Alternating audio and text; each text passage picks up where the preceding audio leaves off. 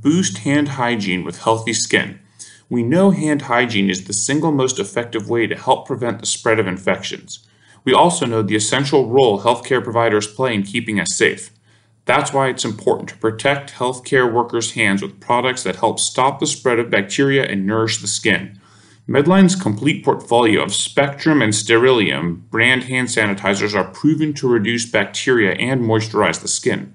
Our mission is to take care of the hands of those that matter most. We greatly appreciate all that you do.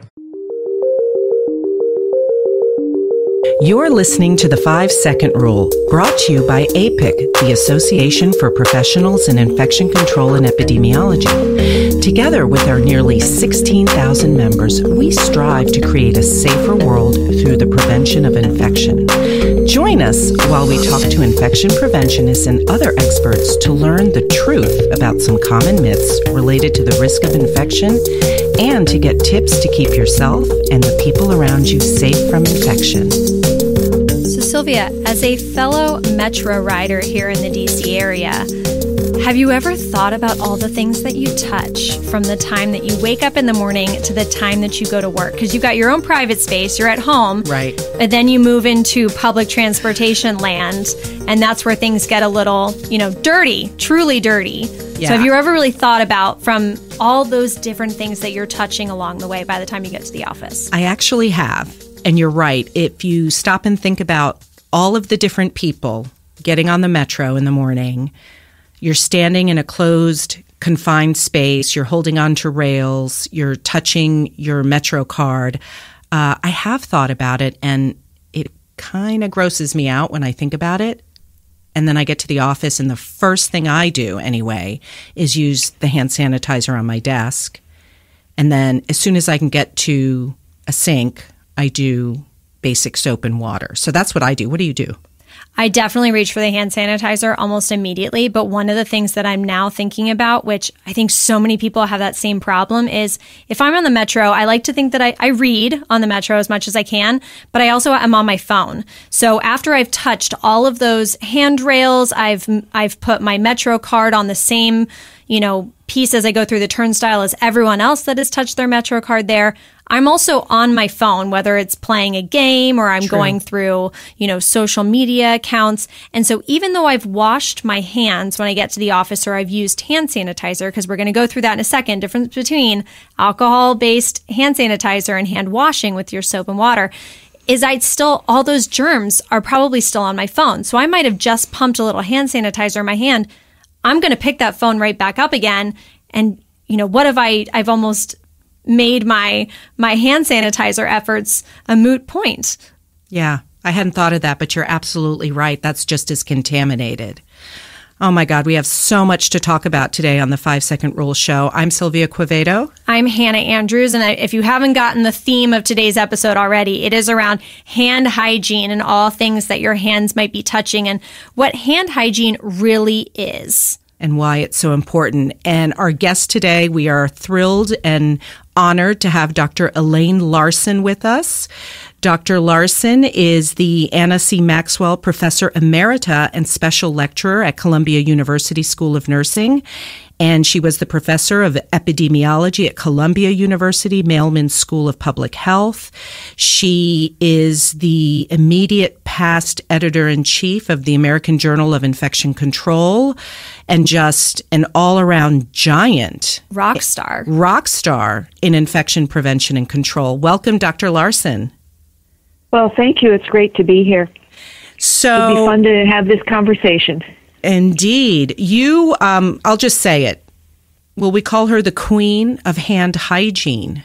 I think I would. I mean, she definitely, I think, numerous studies out there going back to the 80s, just looking at trends in her own facility and realizing, well, what are these healthcare providers really carrying around on their hands? And are those really the sources of the infections that are being passed around this facility? And so when I think of hand hygiene, I immediately go to Dr. Elaine Larson. Yeah, me too. Dr. Larson, you heard us talking about public transportation. So we're going to get into the importance of hand hygiene in healthcare. Just can't state that enough. But what do you recommend for Hannah and myself as we traverse the world of, or at least the DC metropolitan area on public transportation in terms of hand hygiene? Any advice for us? Yeah, sure. I mean, it's interesting because maybe a year or so ago, there was a big splash in New York City also about all the bugs that were on the subway, the handrails and all this stuff. And of course, they are pretty dirty.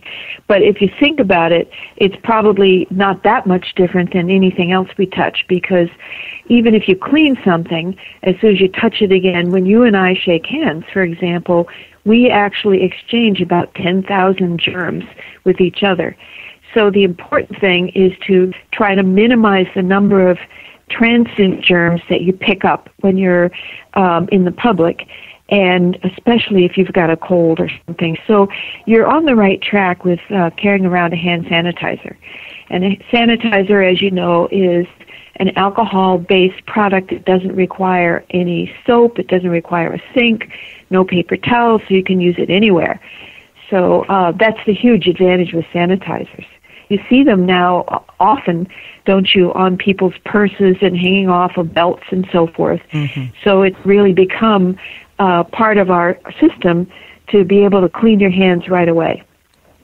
So Hannah mentioned this a few seconds ago, but I remember those old commercials where you had to make a decision between paper or plastic at the supermarket, and there were so many things to consider. Oh my gosh, I want to do the right thing. What do I do? And of course, now we bring our own bags. But I'm thinking that is a question, right, Hannah? What's best, alcohol-based or soap and water?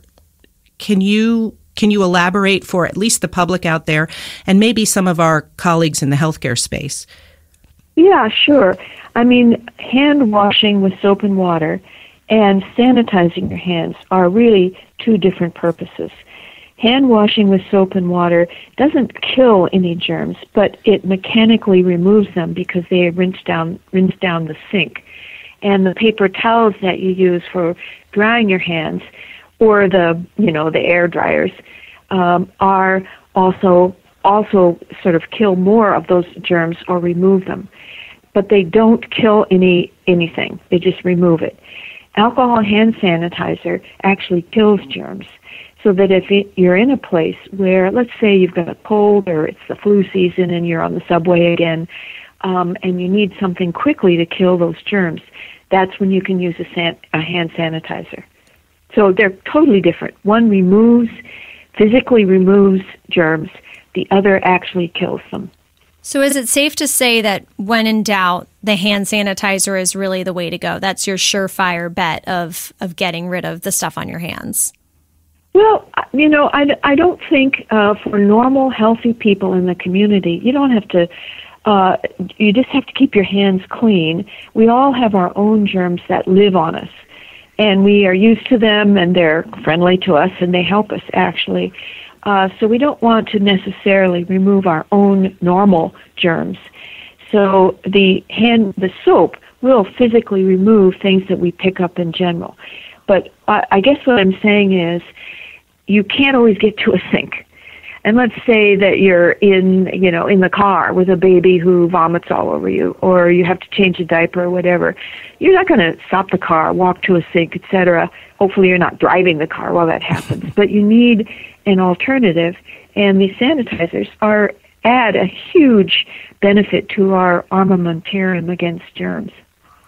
Now, I want to go back to something that you had said earlier, because you were talking about the air dryers and the paper towels. And there are sort of differing research studies about which one is the more appropriate route in terms of infection prevention. And when we were doing a bit of research for this episode, there really were some articles that said, paper towels carry more germs, but then you also have the air dryers and some of the more recent ones that people have probably seen where you're kind of putting your hands in and out of it. So there is sort of a basin underneath it, that those are the ones that are spreading germs up to 10 feet away from the dryer. So depending on which dryer you're using, sometimes it's only about a 2-foot radius, but some of these newer ones are upwards of 10 feet. So would love to get some clarification on, really the use of a paper towel versus those air dryers, because I know a lot of people are also trying to be mindful of the waste component of it too, which is, really, really big right now.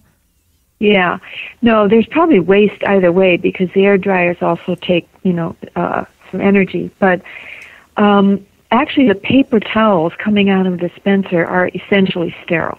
They're not dirty unless they're sitting around, which sometimes happens.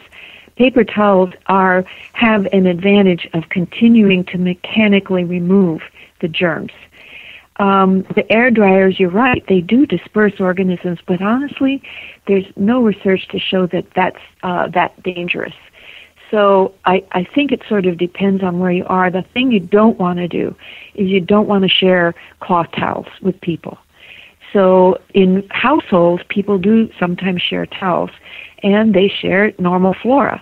So that's not a problem. But if somebody in the family has a skin infection or something, and it's going to spread. So that's how there have been outbreaks, for example, in football teams because they've shared towels, and then they end up with methicillin-resistant Staph aureus or some other kind of an infection. So bottom line, don't share cloth towels with people. Avoid that unless you have to in your family or something. But the paper towels do remove more organisms, but they do cause waste. So, there's no perfect solution. But if you don't have a choice, then you can always air dry your hands, but I don't think that's ever going to happen, that people don't use the air dryers. If they do, they wipe it on their clothes. So, Dr. Larson, point well taken. For most of us, we have our healthy flora.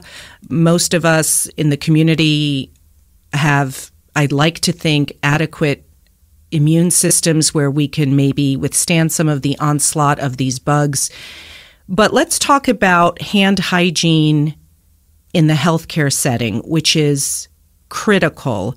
And we've heard in various publications, I know you having worked with the American Journal of Infection Control, we're hearing statistics like 40% of healthcare workers wash their hands when they're supposed to. Can you speak to our healthcare worker colleagues that are listening to the show in terms of we all want to do the right thing? So this is about what are your thoughts on the low compliance and why that might be? Sure. And, to tell you the truth, that's what's bugging me most in my whole career is how we help healthcare workers to do the right thing with hand hygiene because they all want to do the right thing. Nobody's purposely saying, I'm not going to do it. So I think that some of the answer is with human factors engineering and try to figure out how to set up systems to make it easier and easier for people to do the right thing and harder for people to do the wrong thing. So some of it is perhaps a technical solution, like how can we get sinks and monitoring and reminders and things to work. Part of it is a cultural change, but I think a lot of it has to do with just helping the healthcare worker be mindful of when a hand hygiene episode should occur and then making it really easy for them to have it happen. So can we remind everyone when that should happen, Dr. Larson? Sure. Now you're talking about in a healthcare setting, right? Correct. Okay. Yeah. Well, the World Health Organization has 5 moments of hand hygiene. So the first is before touching a patient, and then after touching a patient, then after touching the patient's surroundings, before doing an aseptic technique, and after contact with blood and body fluids. So the idea is any time, first of all, before you touch a patient to protect the patient, and then in between so that you prevent spreading from one patient's body site to another, and then after the end, which protects the patient and yourself. So one of the challenges, I think, for healthcare workers, talking about the lower compliance rate, is that a lot of these activities sort of follow one another in sequence. So you may have 5 moments of hand washing, but they'll all be occurring kind of sequentially. And really, if we did it separately with each of those 5 moments, a nurse may, or a physician, or anybody touching patients may have to do hand hygiene 60, 70, 80 times a day, and that's not going to happen. So the trick is helping people not just know the opportunities, but also exactly when to make it the most efficient and reduce the spread of infection the most. Now, going back to, putting sort of your research hat on and all of the research that you've done in this area, I think we've made the point so far that it truly is the most effective way for preventing infections, and it is so important to patient safety. Could you elaborate a little bit on that? Because I think just, throwing some statistics out there and the research that you've done in this area, because I think also there's sort of confusion of, well, why do I have to wash my hands now I'm about to put gloves on? Different things like that, I think would be really important to share here. Sure. It's interesting because early in my career, when I was a nurse in a surgical intensive care unit, we noticed that hand washing was not practiced very often. So I went to the head of the department and I said, "Oh, this is terrible. People aren't washing their hands." And he said, "So what? What's the evidence that hand hygiene makes a difference?" And I was appalled, but I started thinking about it and I thought, I don't really know the evidence. So over the years, we did a couple of systematic reviews of the literature to see what is the evidence for a causal link between hand hygiene and infections. And in the community, there's a huge body of research to show that hand washing, when it's done frequently and well, can reduce about 30% of GI infections and about 30% of respiratory infections in the community. Now, in healthcare, it's a little harder to show the exact amounts, the exact percentage that you can reduce because the patients in the hospital are immunosuppressed, they're very sick, they are more prone to infections. But it's pretty clear from modeling that you can reduce quite a number of infections with proper hand hygiene. So really the question is how to get people to do it. Now, really quickly, when it comes to asking or ensuring that healthcare workers are washing their hands, one of the things that we continue to state on all of our episodes is infection prevention is everybody's business. And a lot of the materials that APIC releases to consumers and the general public is that it's okay for you to ask the nurse that comes into the room that assists you at your primary care physician, or when you enter a doctor's office and you might have the nurse do some initial tests before the physician walks in. What would you recommend is the best approach on, how does someone ask that? Because, of course, it's kind of an awkward situation because you don't want to come off as someone that is this sort of know-it-all of, well, I didn't see you washing your hands and you should really do this, because that's awkward. You don't, just like you wouldn't tell a waiter that their service is bad before you've really even sat down at your table. It is sort of an awkward interaction. So what do you recommend on how to handle something like that when you don't see someone washing their hands before they start, checking your glands on your neck or, different things like that? Yeah, to tell you the truth, I think it puts the patient in a very, very difficult situation because of the power differential. You've got someone standing there, doing perhaps an invasive procedure or something, and I think it's just almost unfair to ask patients to do it. But I think what has to happen is that healthcare facilities have to make it okay for patients to do that. So, for example, I've seen lanyards that staff wear that says, "Ask me if I've cleaned my hands." So it's really an interaction between the patient and the system. I've been in situations where I've been up in stirrups and I'm ready to, they're ready to do something invasive, and frankly, it's difficult. I'm not sure it's fair to put patients in that situation.